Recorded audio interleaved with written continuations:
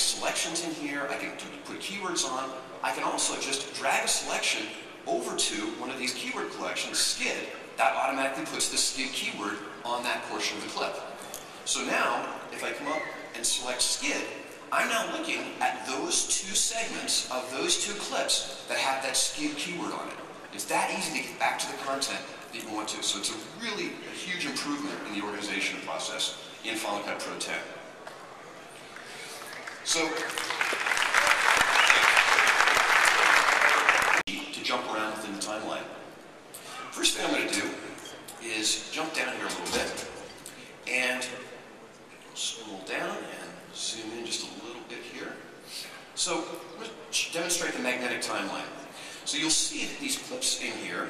The stuff that's in the primary storyline, we have these little green lines that show the clip connections to the audio. So if I pick up a clip and move it around, things move around, but the audio that's associated with that clip moves with it. The sync is maintained as I move things around. I can move stuff around earlier and later in the timeline. I can also pick up a clip that has things attached to it, and the audio that's attached to it moves with it automatically. And the timeline rearranges itself as I go. The magnetic timeline also allows me to do things like, for example, if I go to extend this piece of audio, normally when I get to this point where it's going to hit that other audio clip, I wouldn't be able to move it any further. I'd have to go move that other one out of the way and worry about what other things that was going to affect. Here I just move it down a little further, and I go.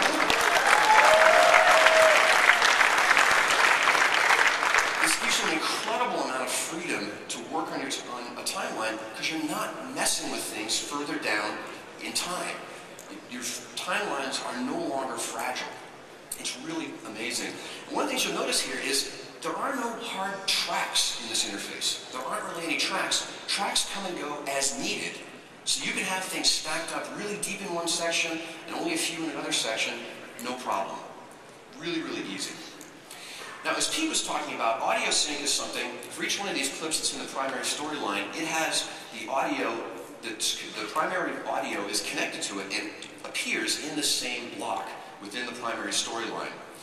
We do a bunch of different things to line up, if you're doing secondary audio, if you have second source audio, we do a number of things to line those up for you. We can take the time code from those two items, line them up. We can even, if you're using, say, a DSLR, you can let the audio run, the mic on the camera run as scratch audio. Take your secondary audio from the second source. When you bring those in, we'll go and analyze the waveforms and figure out how to line those up based on that.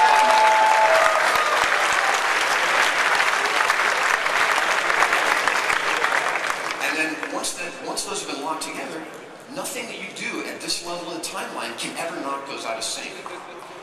Now, if you do get something out of sync for some reason, this clip we've actually deliberately pushed out of sync. So if we play this back, or by this powerful machine, that's way out of sync. So that's easy to fix if that does happen for some reason. I can just double click, and now what's happened is that we've jumped down inside that clip. So I can see the separate audio and the separate video.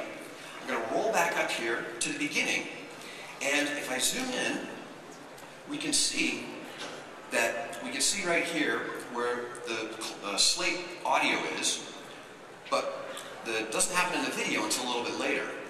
One of the other things to notice here is, as I'm zoomed in this far, you'll notice there's kind of a light band here. That represents one frame, but the playhead is actually going at a tighter resolution than that. I've got sample accurate resolution for aligning audio.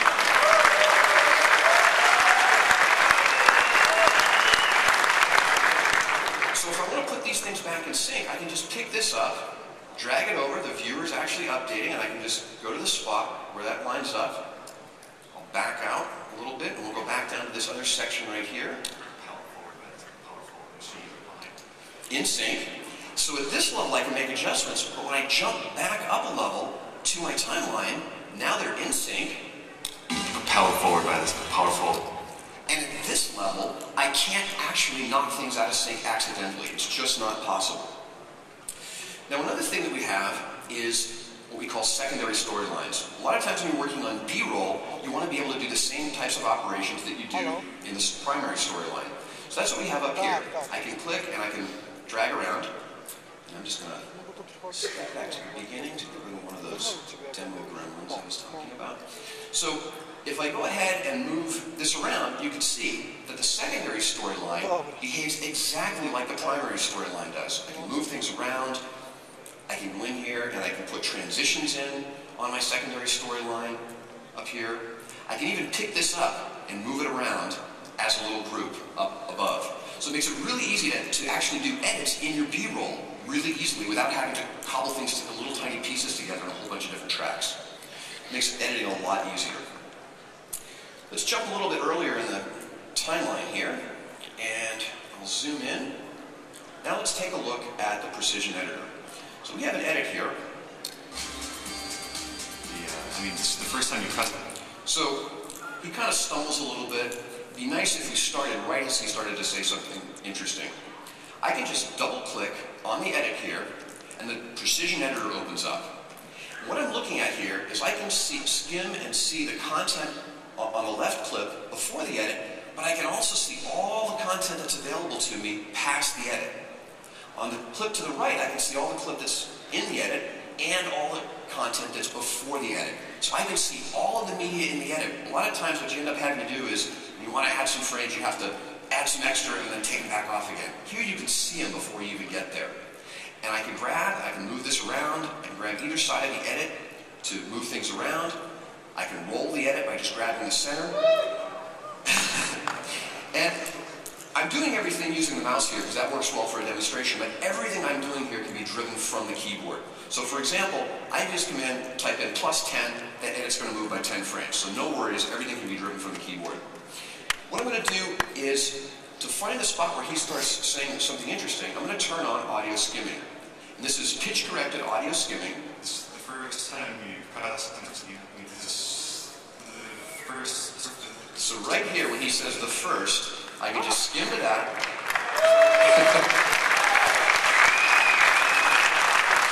It makes it really easy to find something. Between the waveform and the audio skimming, it's really easy. And all I have to do is click. And when I click, the edit moves to that point. I can double click on this, and now, the first time you press on the gas pedal, it's right in that little spot. Now, that's fine for the audio, but he's not looking at the camera. So he doesn't look at the camera until over here. So it'd be really nice if the video, if we stayed on the video with his audio cutting in under. That's really easy to do. I can just double click on the audio, and then the audio comes down in a separate element, and then the ends of the audio and video can be adjusted independently. L cuts and J cuts are super easy. All I have to do is grab this and drag over to the point where he looks at. And now, the first time you press on the gas pedal, it's quite an experience, isn't it? Just like that.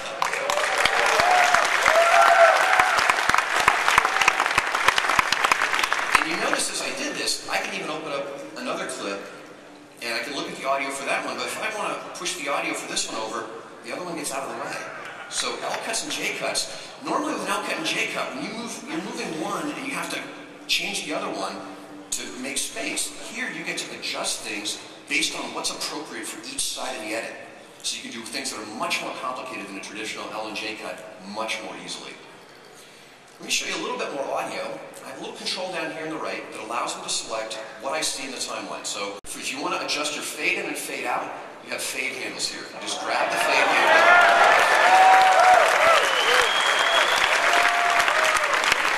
Keyframe dot, keyframe dot, keyframe dot, keyframe dot. I can right click on this to choose how I want to do that. But say I want to adjust the audio in the middle of a clip. I'm going to have to put in keyframe dots, right? Nope. Use my range select tool, grab the line, and turn the levels up or down. And not only that, you'll notice the waveform is adjusting in real time to show me when things are getting close to peak or clipping, right in the waveform. So you can visually balance levels out a lot of the times without even having to listen to it. So I also have full control of the fades on either end. I can do ramps and aside to this, and all the waveforms adjust in real time as I'm doing that. So really powerful. I'm going to go ahead now and switch back to my thumbnails. thumbnails back on. And let's zoom out just a little bit here. Now, this section here where we've got a bunch of audio, we've got a bunch of cuts up here in the main storyline, we've got a bunch of audio down here, and that's all really important as I'm putting that together. But once I get that all figured out, this all becomes kind of visual noise. And so one of the things I can do with compound clips is I can select a group of clips like this, and with a single keystroke, I can collapse that together into a compound clip. That maintains all of the edits exactly as they were, but this now behaves as a single clip that I can trim, I can cut, I can do anything I want to.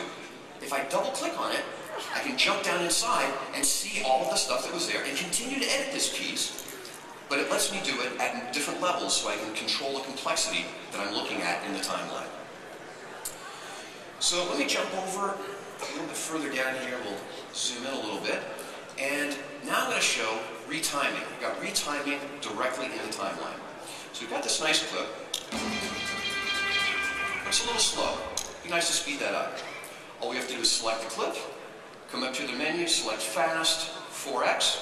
That clip is now 4 times as fast. But it'd be really nice if we had it going fast at the beginning and slow toward the end. No problem. I'm just going to select the second half of the clip, come back into my menu, choose normal, and now the second part of the clip is at 100% and the first part's at 400. Really easy.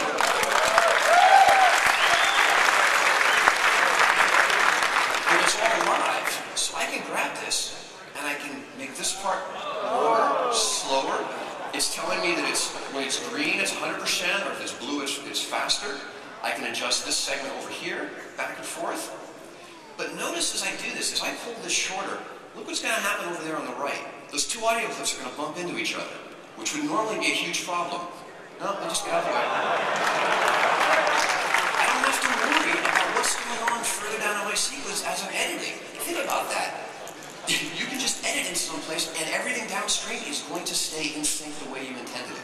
It's a really amazing change in the way that you get to work with this application.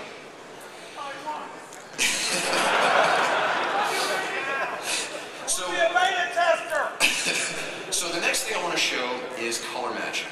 So we have this clip that's a sunset shot, and the next one is the cars driving away. It'd be nice if those two matched. So all I have to do is come up here and choose match color. And this brings up a 2-up display. And then I just select the clip I want to match to. So if we want to match to the interview shot, I just click. If I want to match to the inside of the car,